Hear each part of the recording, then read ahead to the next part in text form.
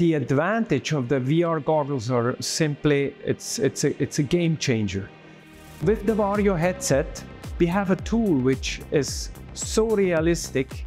Everything below 30 knots comes so close to the reality, which is absolutely perfect for a good training. You can use this device day and night, so you are not related to the weather forecast. You can plan your trainings, and this facility makes life for the crew trainer much easier. You can do all the exercises related to an LPC or to an OPC below 30 knots.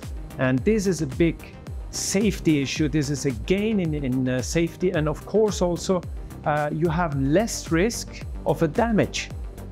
Every pilot, every 6 months, wants to go on the simulator because he knows he can do much more things inside on the simulator than outside on the real helicopter.